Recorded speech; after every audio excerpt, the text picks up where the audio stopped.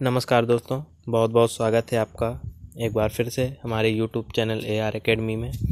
तो दोस्तों, आज हम एंटोमोलॉजी का तीसरा पार्ट लेकर आए हैं नेमराज सुंडा से। बहुत ही इम्पोर्टेंट होने वाला है। तो वीडियो को शुरू करने से पहले जो भी चैनल से नए जुड़ रहे हों वो हमारे चैनल को सब्सक्राइब करें और बेल आइकन को दबा दें ताकि आपको नए वीडियो का नोटिफिकेशन मिलता रहे, और वीडियो को लाइक कर दें। तो चलिए शुरू करते हैं। तो सबसे पहले टाइप्स ऑफ लार्वा, बहुत ही इंपॉर्टेंट है ये। लार्वा पूछे जाते हैं कि किसका लार्वा क्या कहा जाता है। तो सबसे पहले निम्फ, तो जो भी हेमिप्टेरा के जो हमारे इंसेक्ट हैं, जैसे बग हो गया, वाइट फ्लाई हो गया, एफिड हो गया, जैसिड हो गया, तो इनका जो लार्वा है वो हमारा निम्फ कहलाता है। इंपॉर्टेंट क्वेश्चन है ये। और इसके बाद जो है कैटरपिलर, तो लेपिडोप्टेरा के जो इंसेक्ट हैं, मोथ हो गया, बॉलवर्म हो गया, बोरर्स हो गया, वो हमारे कैटरपिलर के नाम से जाना जाता है उनका लार्वा। फिर है ग्रब, कोलियोप्टेरा हो गया, हाइमेनोप्टेरा के जो इंसेक्ट हैं वो हमारे ग्रब कहलाते हैं। इसके बाद है मैगट, डिप्टेरा के जो भी हमारे लार्वा हैं वो हमारे मैगट कहलाते हैं। तो इसमें पूछा जाता है दोस्तों, इसमें आपको ये भी याद होना चाहिए कि किस ऑर्डर में कौन कौन से इंसेक्ट आते हैं। पर्टिकुलर इंसेक्ट का नाम दे के भी पूछा जा सकता है कि इसका लार्वा क्या कहलाता है। तो आपको पता होना चाहिए कि वो इंसेक्ट आपके किस ऑर्डर में आता है। अगर आपको उसका ऑर्डर पता होगा तो फिर आप उसको लार्वा बता सकते हैं। चलिए अब है टाइप ऑफ माउथ पार्ट्स, बहुत ही इंपॉर्टेंट है ये। माउथ पार्ट्स बहुत ज़्यादा पूछे जाते हैं। तो सबसे पहले बाइटिंग एंड चूइंग टाइप।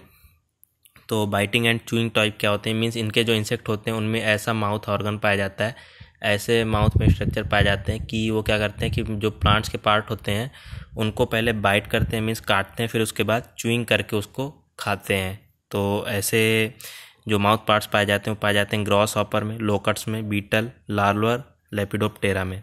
तो जैसे आपने देखा होगा लोकट्स ही होता है, क्या करता है कि पत्तियों को पहले क्या करेगा, बाइट करता है, काटता है, फिर उसको चूइंग करता है। तो इनमें इस तरह के स्पेशल माउथ पार्ट्स पाए जाते हैं।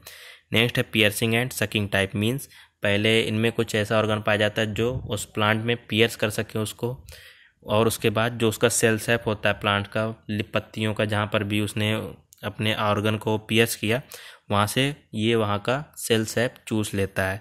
तो वो हमारे कहलाते हैं पियर्सिंग एंड सकिंग टाइप, जैसे mosquito, aphid, bugs and leaf hopper. इसके बाद है स्पॉन्जिंग टाइप, जो पाए जाते हैं हाउस फ्लाई में, बहुत ज़्यादा इंपॉर्टेंट है, पूछा जाता है। फिर है साइफोनिंग टाइप, बटरफ्लाई और मॉथ में पाए जाते हैं। किनमें? बटरफ्लाई और मॉथ में। इसके बाद चूइंग एंड लैपिंग टाइप, जो हनी बी है उनमें कैसा पाया जाता है? चूइंग एंड लैपिंग टाइप का। और इसके बाद रेस्पिंग एंड सकिंग टाइप के माउथ पार्ट जो है वो पाए जाते हैं हमारे थ्रिप्स में। चलिए अब economic decision level for paste population concept of threshold. तो ये बहुत ही इंपॉर्टेंट है, डेफिनेशन बहुत ही इंपॉर्टेंट टर्म्स हैं ये। सबसे पहला है हमारा डैमेज बाउंड्री। तो डैमेज बाउंड्री क्या होता है? Where loss can be recognised. Damage boundary वह बाउंड्री होती है, पेस्ट की वह पॉपुलेशन होती है, मिनिमम पॉपुलेशन होती है, मिनिमम अटैक होता है, जहाँ से इकोनॉमिक लॉस हमें रिकॉग्नाइज होने लगे, वो लेवल हमारा कहलाता है डैमेज बाउंड्री। इसके बाद है इकोनॉमिक थ्रेशोल्ड लेवल, ETL जिसे कहते हैं। तो ये होता है the paste density at which control measure should be applied to prevent an increasing paste population from reaching the economic injury level. तो इसमें क्या करते हैं, वो ऐसा लेवल होता है पेस्ट के पॉपुलेशन का जहाँ पर हम क्या करते हैं कि हमें प्रिवेंशन चालू कर देना चाहिए, हमें पेस्ट का कंट्रोल स्टार्ट कर देना चाहिए। क्योंकि अगर हमने इस लेवल पर पेस्ट का कंट्रोल नहीं किया तो फिर उसकी पॉपुलेशन और ज़्यादा बढ़ जाएगी और फिर उसमें क्या होने लगेगा, लॉस होने लगेगा, हमें इकोनॉमिक लॉस होने लगेगा। तो इसको कह सकते हैं कि ये वह लेवल है जहाँ पर हम इसको कंट्रोल कर लेंगे तो हमें इकोनॉमिक लॉस नहीं होगा। इसके बाद आता है economic injury level, it is also referred as action threshold level. तो जो इकोनॉमिक थ्रेशोल्ड को हम एक्शन थ्रेशोल्ड लेवल भी कहते हैं। नेक्स्ट है इकोनॉमिक इंजरी लेवल। तो ये क्या होता है? The lowest population density of the paste that will cause economic damage. तो लोएस्ट पॉपुलेशन होती है पेस्ट की जहाँ पर क्या होने लगता है कि डैमेज स्टार्ट हो जाने लगता है, इकोनॉमिक लॉस स्टार्ट हो सकता है। तो इसको इस तरह समझ सकते हैं, मान लीजिए दो लेवल हैं। तो ये जो इकोनॉमिक थ्रेशोल्ड लेवल है तो इसमें क्या होता है कि लॉस नहीं होता है। ये जो इकोनॉमिक थ्रेशोल्ड लेवल की लास्ट लिमिट है, ये इकोनॉमिक इंजरी लेवल की हमारी स्टार्टिंग लिमिट होती है जहाँ से लॉस स्टार्ट होने लगता है। तो इसीलिए हम कहते हैं कि इकोनॉमिक थ्रेशोल्ड पर हमें क्या करना चाहिए, हमें कंट्रोल अपनाना चाहिए, कंट्रोल कर लेना चाहिए ताकि ये जो लेवल है ये और ना बढ़े और इकोनॉमिक इंजरी लेवल तक ना पहुँचे, जिससे हमें इकोनॉमिक लॉस ना हो।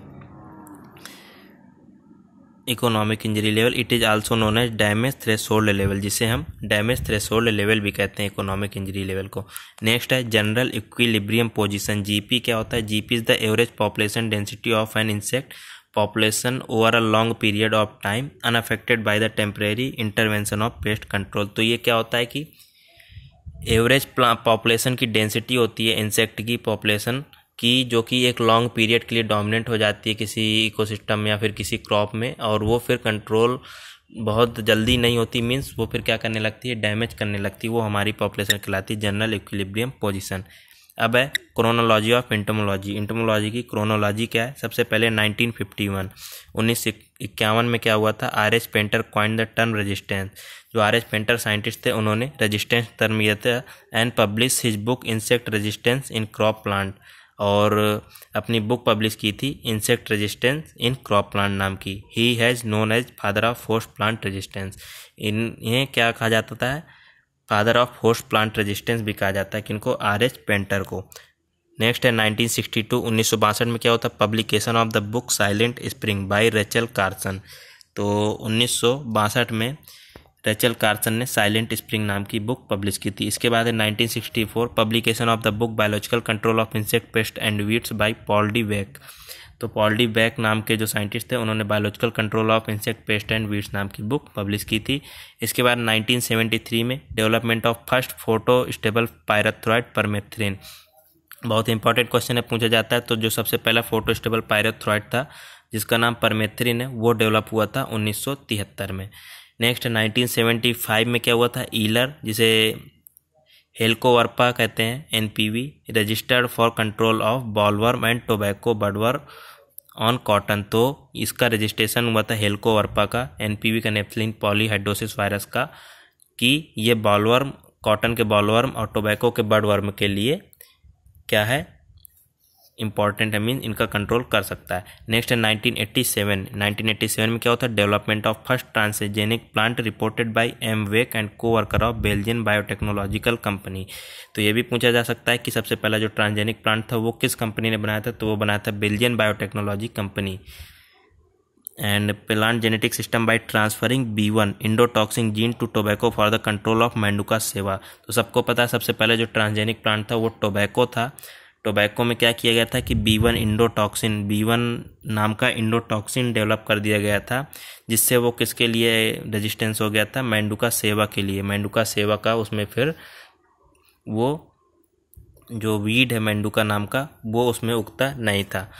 नेक्स्ट है 1988 में क्या होता है? NCIPM, national centre for integrated pest management, new Delhi. तो इंपॉर्टेंट क्वेश्चन ये, तो ये भी पूछा जा सकता है national centre for integrated pest management कहाँ है? तो वो हमारा न्यू दिल्ली में। और कब डेवलप हुआ था, कब सिचुएटेड हुआ था? 1988 में। अब है व्हाट इज पेस्ट। पेस्ट क्या होता है? एन इंसेक्ट और any living being whose population increase to such an extent as to cause economic losses to crop or a nuisance and health hazard to man and his livestock will be declared as a pest।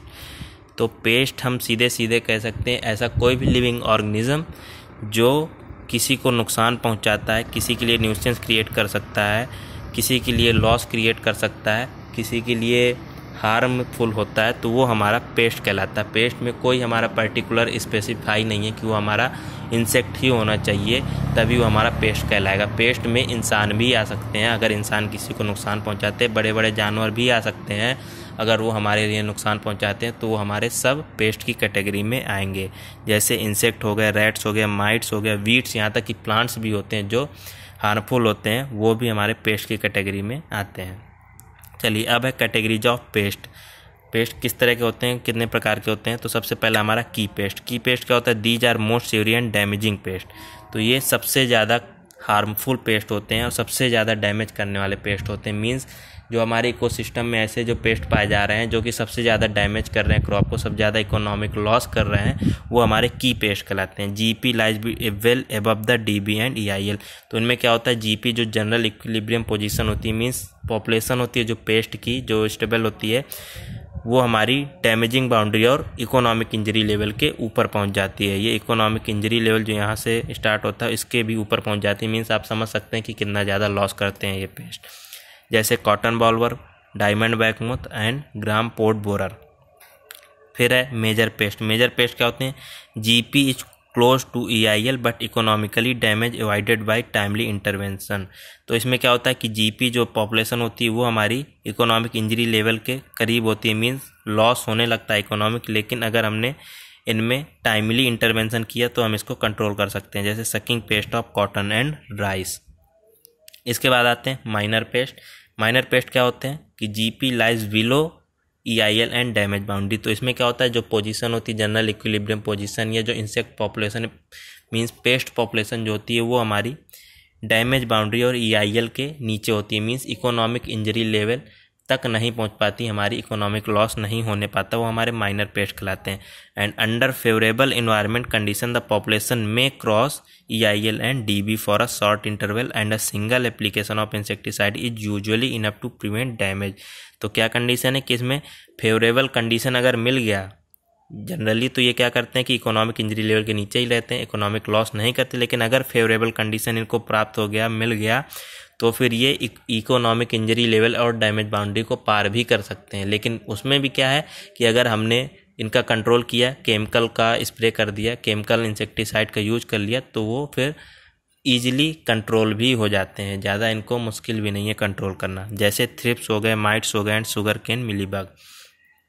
इसके बाद है regular paste. Regular paste क्या होते हैं? Affect specific seasonal crop like serial, pulses, fruit passes through many generation during the crop period. तो ये क्या होते हैं? स्पेसिफिक पेस्ट होते हैं किसी क्रॉप के लिए या किसी सीजन के लिए, जो कि उसी सीजन में कई अपनी जनरेशन पैदा कर लेते हैं और उसी सीजन में ख़त्म भी हो जाते हैं, तो वो हमारे रेगुलर पेस्ट कहलाते हैं। जैसे राइस स्टेम बोरर हमारा राइस के सीजन में ही होता है और पर्टिकुलर राइस क्रॉप में ही होता है।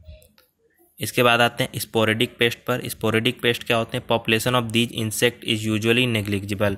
तो इनकी जो पॉपुलेशन होती है वो यूजुअली आमतौर पर ना के बराबर होती है, but in certain year under favourable environmental condition they appear epidemic and crossing many time over EIL and DB। लेकिन बहुत सालों तक फेवरेबल कंडीशन मिलने पर, इनको लगातार फेवरेबल कंडीशन मिलने पर ये क्या करते हैं? अपनी पॉपुलेशन बढ़ा लेते हैं और फिर ये इकोनॉमिक इंजरी लेवल तक कर सकते हैं, डैमेज बाउंड्री तक ये पहुंच सकते हैं। लेकिन जब इनको लगातार कई सालों तक इनको फेवरेबल कंडीशन मिलती रहे। Required suitable cultural tactics to reduce population of these paste. तो इनके लिए क्या करते हैं कि हम जनरली कल्चरल प्रैक्टिसेज करते रहते हैं, जिससे इनकी पॉपुलेशन कंट्रोल में रहती है और इनको फेवरेबल कंडीशन नहीं मिलती है, जैसे व्हाइट ग्रब, हेरी कैटरपिलर, कट वर्म्स एंड ग्रॉसहॉपर। अब आते हैं पोटेंशियल पेस्ट पर। पोटेंशियल पेस्ट क्या होते हैं? These insect are presently not causing any economic damage. तो जो पोटेंशियल पेस्ट वो होते हैं जो कि प्रेजेंट में कोई डैमेज नहीं कर रहे हैं, वो हमारे पोटेंशियल पेस्ट है। Therefore as such should not be labelled as paste. तो इनको पेस्ट के रूप में हमें कैटेगराइज भी नहीं करना चाहिए, क्योंकि ये कोई अभी हमारे लॉस नहीं कर रहा है। The GEP lies below the DB and does not cross EIL even under favourable condition. और इनमें GP जो होती है वो बिलो डैमेज बाउंड्री के नीचे ही होती है और EIL ये नहीं क्रॉस करते, इनको चाहे कितना भी फेवरेबल कंडीशन मिल जाए। But any change in ecosystem में push there GP higher and there is a danger of economic damage. लेकिन इकोसिस्टम में अगर चेंज हो गया, अगर इकोसिस्टम चेंज होता रहा, तो ये जो है जनरल इक्विलिब्रियम जो पॉपुलेशन इनकी तो वो हमारी बढ़ सकती है और ये फिर इकोनॉमिक डैमेज भी कर सकते हैं हमारे इन फ्यूचर में। From these paste if control operation against the other categories of paste are undertaken is in and indiscriminate manner. तो बहुत ही आसान है इनका कंट्रोल, मीन्स ये एक प्रकार से पेस्ट के रूप में कैटेगराइज ही नहीं करने चाहिए। जैसे Spodoptera ल्यूटिग्रा on cotton and soybean, army वर्मान wheat are example of potential paste. तो दोस्तों ये हमारा आज का सेशन था और उम्मीद करते हैं आपको अच्छे समझ में आया होगा और आपके लिए यूजफुल होगा। तो वीडियो को लाइक कर दीजिए। मिलते हैं आपसे नेक्स्ट वीडियो में। बहुत बहुत धन्यवाद।